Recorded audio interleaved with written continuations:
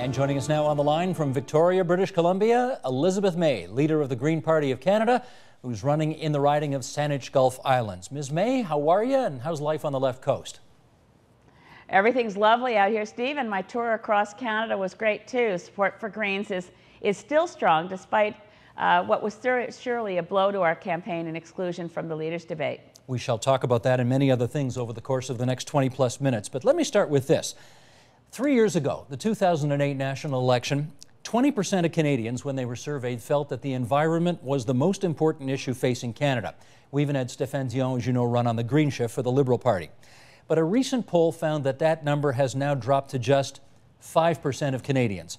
And I wonder how difficult it is for you to get traction on an issue that you are obviously so clearly associated with when so much support for the environment seems to have dropped off the table. Well, I think you have to look at the fact that support for the environment has not dropped off the table. The poll you just quoted was the top of mind issue. What is your top concern? But if you ask Canadians, are you concerned about the climate crisis? Do you accept the science of the climate crisis? Do you want to see action? That's holding steady at 80%, which shows that Canadians are far more concerned with the climate crisis than our neighbors south of the border. So, and then people always, for the Green Party, there's no succeeding in media punditry. In 2008, all the media questions to me were, why is the Green Party relevant when every other party is championing climate? And in 2011, it's, how can the Green Party be relevant because climate isn't an issue? So I find it somewhat frustrating. We will champion the issues that are real concerns, whether they're flavor of the month or not. Unlike other parties, we do not drop our concern relating to the climate crisis because some in the media have decided, and some, as you say, the top of mind polls, naturally people are going to respond to what they're reading and seeing in the newspapers. So it's sort of a circular argument. Yes, we're coming out of recession, so there's a lot more concern about the economy. There's a lot more concern about our healthcare crisis. The healthcare crisis rates is higher than the economy in top of mind questions. So we know Canadians are looking at, what is their quality of life?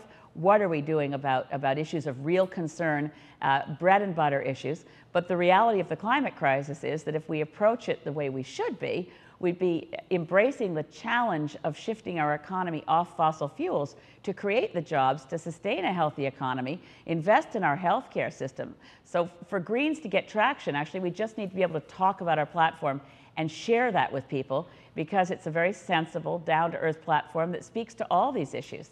We're going to do some of that again during the course of our discussion here today. But I suspect you saw Andrew Potter's column in Maclean's magazine from a few days ago. And in case our viewers did not, let me just read an excerpt of it and I'll get you to comment on it. Andrew wrote, "What is remarkable about this election campaign is how little interest the Green Party seems to have in pushing environmental issues onto the national table. Instead, their overarching campaign narrative is of the party's ongoing suffering at the hands of our broken, obsolete, unjust, and undemocratic electoral system. If only we had proportional representation, goes the plaintive cry, the Greens would be serious players in Parliament." Now, while that is true, if we did have PR, you certainly would be bigger players on the national scene. I wonder whether, again, Andrew's point isn't on insofar as Michael Ignatieff is doing a lot of talking about respect for institutions and the democratic deficit, and his polling numbers seem stuck. You're championing an issue of electoral reform. Your polling numbers seem stuck. Is this a missed opportunity for you guys? I think it's a missed opportunity for Andrew Potter to actually listen to what we've been saying in this election campaign. I'm just madly fond of Andrew Potter, so it's nothing to do with what he just wrote. But I can tell you, had the media been covering the rallies that we've had across Canada, we've had packed rallies in Toronto, in Montreal, in Halifax, in Calgary. We have not been talking as our lead issue about electoral reform. Our lead issues have been, what are we going to do about our healthcare crisis? How do we respond to youth unemployment? What's going on in Libya and why are no other leaders talking about it? When are we going to respond to the climate crisis? And how do we build a strong economy to be competitive in the future for Canadians? In fact, I think anybody commenting on what they think is, a plaintive cry from Greens during this election, and that we've been just talking about electoral reform, reflects sadly on the fact that the major national news media have not just failed to invite us to the debates, they haven't invited us to the election. And Canadians can find out what we're really saying only by going to our website and listening to speeches that I've given, listening to and looking at our platform. we have a very strong commitment, as you can imagine, to embracing the challenge of the climate crisis and converting it to economic opportunity for Canadians. We haven't been running an election campaign that's been whiny or negative. Our whole campaign has been to embrace a positive vision for the future, positive politics, absolutely rejecting mudslinging and negativity, and putting forward for Canadians a very serious, well-considered, and fiscally responsible program for early childhood education, for improved pensions, for improved health care and pharmacare. Our platform is so exciting, and we really don't run out of things to talk about. We haven't been running a negative campaign at all. Well, let's talk about it right now, because I know you've been telling us for years that while of course the Green Party stands for the environment, it stands for much more than that as well. And since you're right, healthcare usually comes in as number one with a bullet when you ask people what's their chief concern. Let's ask about that. Tell me one thing the Green Party is offering on healthcare that we haven't heard from the other parties so far. Well, I tell you, I was really proud that Holly Dressel, who's a healthcare expert, joined me in a press conference in Montreal to say she'd never seen such a good healthcare policy as the one we've put forward. We deal, well, just one example, with pharmacare, a very innovative proposal to put forward a federal crown corporation to bulk buy, negotiate with the pharmaceutical industry to bring down the price of individual prescription drugs, and to have an evidence-based, much more rigorous assessment of pharmaceutical drugs. This is the fastest growing component of our healthcare budget. It's one where we're largely held hostage to big pharma. We want to challenge that. We want to make sure we're not licensing drugs that actually have more negative side effects than they have benefits. And we have a very specific program for bringing down the price of drugs and for providing help to people in low income brackets who can't even afford those lower prices. So I'm really proud of our innovative pharmacare plan, and I was looking forward to challenging the other leaders for what they were prepared to do to make sure that the drugs that Canadians are being prescribed will do more benefit than harm and bring down the prices of those drugs. Okay, as far as I know though, pharmacare is a provincial responsibility. So have you talked to all the provincial health ministers to see whether or not they're on side with your attempt to create a national purchaser for pharmacare? This proposal makes so much sense, Steve. The idea, yes, it would remain provincial jurisdiction, but they've got to buy the drugs from somewhere. So the opportunity is there with a federal crown corporation to bulk buy the pharmaceutical drugs and provide those to the provinces. So that doesn't take, it's not a jurisdictional issue at all. It's a question of, do you want to buy your drugs direct from the big pharmaceutical companies that want to make sure that they charge the highest price and obtain the largest profit? Or are you going to go with a plan that has worked in other countries, New Zealand, Australia? The Clinton Foundation used this approach to bring down the cost of HIV retro drugs and HIV testing for Africa. We know what will work to bring down drug pricing, and then the provinces can buy the drugs from the Federal Crown Corporation at a much reduced price over individual purchases from the pharmaceutical industry. I heard you mention pensions as well, and let's do a follow-up on that. We have heard the other parties suggest everything from pooled pensions of the Conservatives to a kind of a mix of a GIS top-up from the Liberals and a voluntary plan to doubling the CPP for the NDP. What's the Green plan on this? We need to improve pensions. We should stick with CPP. It works, and it's also stable. It's not at risk. We need to also ensure that we protect the private pension plans of companies that go into bankruptcy so that pensioners and their pension funds are secured creditors in bankruptcy. We need to make sure that we immediately increase the guaranteed income supplement. But we also want to see a plan like RRSPs for municipal bonds so that people can save for their retirement by investing in their own communities.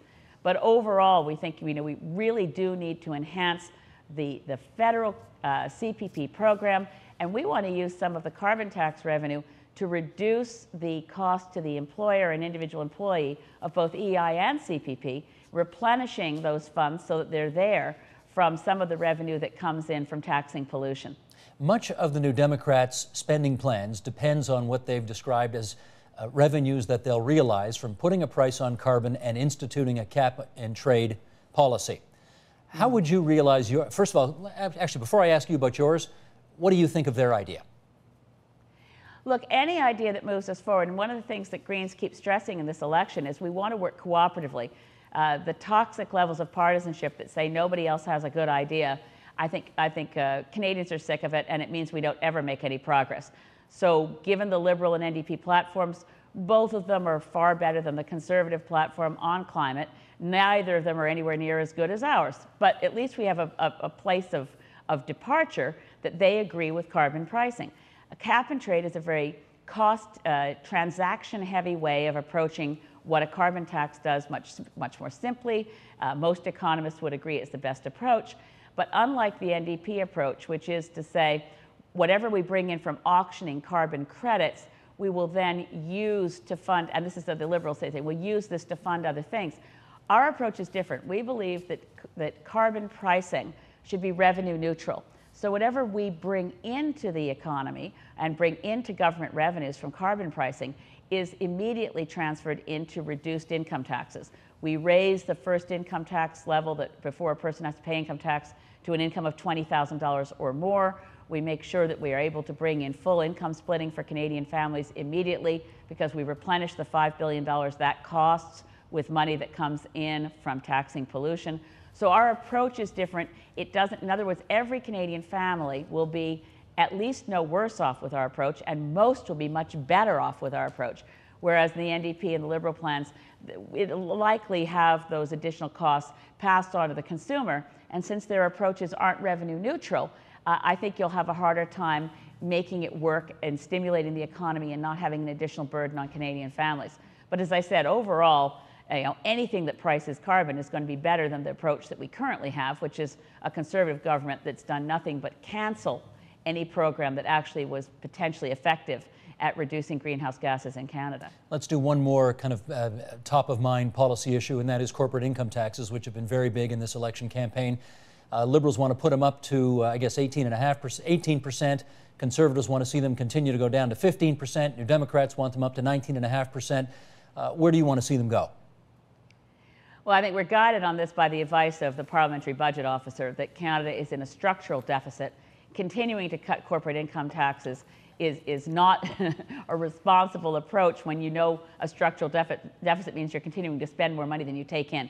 We believe that corporate income tax rates should go to 2009 levels at 19%, so we're sort of in the middle there between the NDP and the Liberals.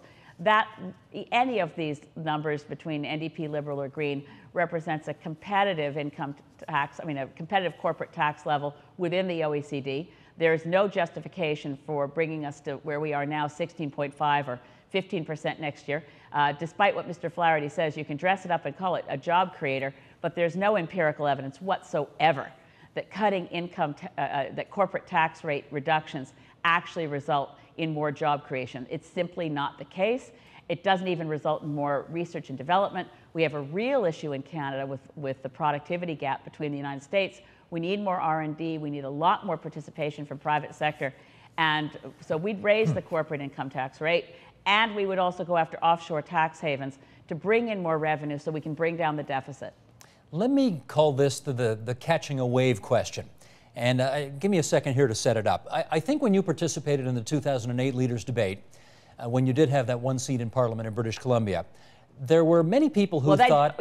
Steve, you have to say, though, sorry, but the consortium had no rules, and in this interview so far, there's been an attempt to suggest that because we had a seat then, didn't have one now. Remember, when we had a seat then, they said I couldn't be in either.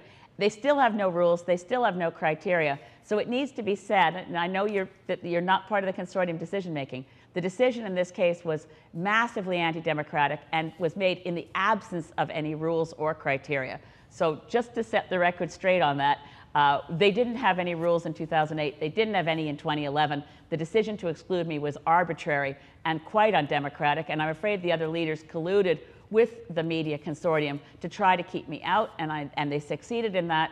But it was, I think, a blow to democracy, even more than it was a blow to the Green Party. Well, I was going to do my catch the wave question, but since you're on it about the debate, I guess we may as well stick here, and I'll come back to my catch the wave question. No, I'll come back to it. It's okay. I'll come back to it. You're on to this now. I want to know, given the fact that you were not able to participate in the leaders' debate, how much more difficult has it been for you to try to connect with the Canadian people because you didn't have that 2 hours in English and then 2 hours in French? It wasn't just that. I have to say, Steve, I've been shocked, for instance, in the National Whistle Stop Tour that we just conducted. In 2008, when we departed from the train station in Vancouver, we had on board with us major national media. We had several national TV networks, a lot of the major national print media. And in 2011, we pulled out of Vancouver without any Canadian media on board. So we weren't just not invited to the debates. The platform launch we held in Toronto, with a very positive vision, a fiscally responsible program with many exciting programs put forward. And yet the next day's Globe and Mail didn't mention that I'd been in Toronto or that we'd launched a platform. So if I compare the two election campaigns, has it been far more difficult for us to get our message out? Yes, it has. Maybe it's the debate that was the trigger for why they decided that Greens weren't really, that our policy ideas didn't matter anymore, that hearing about what we thought about Libya or about the climate crisis or about First Nations and justice in First Nations communities, these are issues that I feel have been orphaned in this election. They wouldn't have been orphaned if Greens had been in not just the debates, but in the nightly news coverage. And since you're giving me this chance, I do want to hear your catch the wave question. I'm okay, sorry for interrupting you. No, not at all. Here it comes then. I think in the 2008 debate, you did get to participate, and a number of political observers said, finally, Elizabeth May is going to have her moment in the sun. She's going to be on stage, equal to all the other parties. Let's see what she does. If she really hits it out of the park, the public may catch the wave and we could start to see some seats break for the Greens. It didn't happen. And then came the 2011 debate just a couple of weeks ago. Jack Layton, everybody seems to think, had a pretty good night. And a week later, his polling numbers, he's caught the wave. And I'm wondering, what didn't happen in 2008 for you that clearly appears to have happened, so far anyway, still a week to go, but appears to have happened for Jack Layton this time? Well, you have to go back for one thing. In 2008, we did phenomenally well as Greens. We increased our vote to just under 7%. We got just under 1 million votes. And that was at a time that all the other parties, were losing voters to a historic low voter turnout of only 59%. So we didn't end the 2008 election thinking that we hadn't caught the wave. We had a huge level, a huge surge in votes for the Greens in 2008. Now, what was the party's strategy? At the time, the party had never felt, because we're a very grassroots party, not hierarchical, the opposite of the kind of leader controls everything party that you see in other parties, we didn't even have it as a priority that I should win my seat. The big difference in 2011 is that we, as a party, we focused a bit more, realizing that with the first past the post system, we could have 20% of the vote in every riding across Canada and still not win a seat. So as Jean-Pierre Kingsley, the former head of Elections Canada, noted in protesting my exclusion from the debates, he said, really, it's the vagaries of our voting system that resulted in the Greens not having a seat in 2008. The level of voter support was roughly comparable to what the Bloc had, and they got 49 seats. So, I think comparing, the two different election campaigns, what's happening in 2011 is strong support on the ground in Saanich Gulf Islands, strong support for other Greens, Adrian Carr in Vancouver Centre, other candidates across the country, where the local strong campaign and the fact that we're getting a lot more youth engagement, a lot more participation through social media, we're hoping that the Green vote across the country is going to go up, and this time around, yes, you'll see Greens in the House of Commons at the end of this election. How do you know?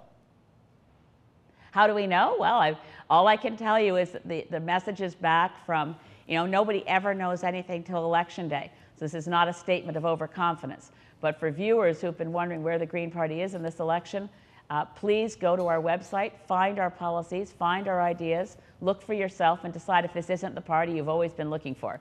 And locally in Saanich Gulf Islands, all I can say is we've got tremendous momentum right now. Of course, we're up against a seasoned cabinet minister, but the support is building. We've got kids organizing, 12-year-old kids organize their own, holding up Elizabeth May homemade signs and getting people to honk as they were going around the corner to vote in advance polls. A whole group of people who own sailboats set up their own flotilla with homemade Vote May signs over the holiday weekend as the traffic went back and forth to Vancouver from Swartz Bay, near where I live on Vancouver Island, with people cheering, honking horns. The support is not your average election campaign. What we're seeing on the ground in Saanich Gulf Islands is a really growing wave of support that wants to make history. Voters who are saying this will be the most exciting vote I've ever cast, because Saanich Gulf Islands is going to make a difference to Canadian democracy. Well, and if I heard you correctly before we went on the air, you said this is your daughter's first chance to vote, and I presume she'll be voting in BC? Oh, well, this is home, so yes, Victoria Kate gets to cast her first ballot, and many, many other young people, even young people who've had the chance to vote. Young people who are 24, 25, 28, telling me this is the first time that they really feel motivated to vote because they know their vote's going to make a difference. Okay, with about a minute and a half to go here, Ms. May, tell me this. If you didn't have a chance to participate in the leaders' debate, you didn't get that chance to make that direct appeal to the voters in front of 4 million of them at once. I can't promise you 4 million voters tonight, but I can offer you this chance to say something that people, you've been the leader of the party for a while, but say something to the people watching this program tonight that you think will help solidify a connection with them that you maybe haven't been able to do to this point forward. What do you want to say? If you're tired of the way Parliament is functioning, if you look at question period and think, gee, this needs a parental warning to keep children out of the room, and you want to see a change, a real change, then you want to look at the Green Party. We're promising a positive form of politics, greater cooperation. We're not interested in cutting other parties off at the knees. We want to figure out how we work together. In this country, we elect 308 MPs. We don't elect a prime minister, and every one of those MPs should be working for the people who've elected them. Our vision for the future involves a much stronger economy by embracing the challenge of a post-carbon economy, creating millions of jobs across Canada, protecting our healthcare system, bringing in early childhood education, childcare spaces, income splitting, and it's all costed. You can look on our platform, go to greenparty.ca, and you'll see a fiscally responsible platform where it protects jobs and is very forward-looking. I was very proud that the Federation of Canadian Municipalities singled us out, as did Mayor Nenshi of Calgary, as the party that's put forward the most commitment to ongoing infrastructure and development in our cities across Canada. At the same time, we're doing more to protect family farmers and local food than any other party. Ms. May, if we were at the real debate, I'd have to cut you off here because we're out of time. It's good of you to join us on the line from Victoria. Appreciate it. Well, thank you for your time.